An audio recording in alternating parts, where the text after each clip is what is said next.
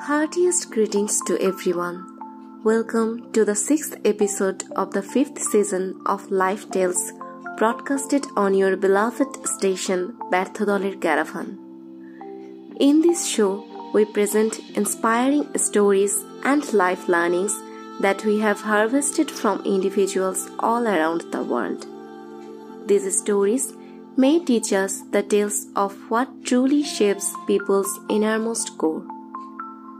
Before we jump into the story, we hope that all of you are doing well physically and mentally.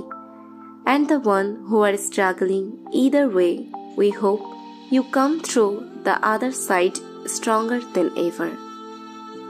So without further delay, let's start with the story for the day coming from Marzia Mashiur, a 21-year-old from Bangladesh, and narrated by Samantha Ferdous. I have always aspired to achieve success in the highest form as I started growing up and understanding the world around me. A year and a few months back, Bespoke Bakery was launched at a very small scale. The story of my dream, which anybody commonly knows, is like an iceberg, beneath which lies years of planning, struggles, and great procrastination.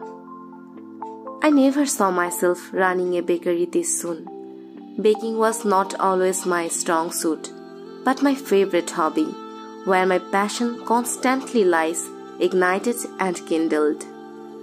While the thought of becoming independent, renowned, and successful lives on, I didn't have enough time to do much other than studying regularly and meeting my friends and family during events.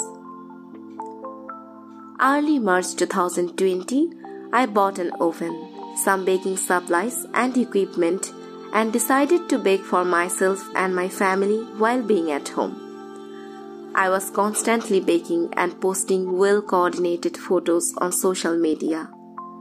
Then I had the opportunity, which I grasped on 27th March. One of my friends requested me to send him a small batch of cookies, and the rest is history. Bespoke Bakery till this date is fully operational, taking orders every day and delivering all over Dhaka. The idea to be an entrepreneur has always been on my mind, but it moved further away until last year. Upon sharing the idea, I had received mixed responses. Some inspired me, while many invoked doubts and second thoughts. I was lost and confused for a while, but I listened to myself, followed my passion. My dream may have come true, but there is more to aspire and much more to achieve. This isn't just a life lesson, but also an inspiring story. When you see no hope, sparks, sign, hint on what to do next, how to move next, please do something by yourself.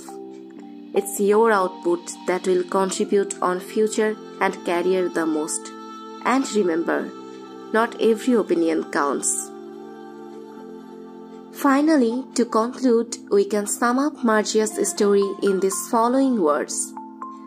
There is always light at the end of the tunnel, given that you do something to seek for it. We would like to end this episode on this optimistic note. Hope to reach you again in the next episode. Till then, goodbye. Stay healthy, stay hopeful.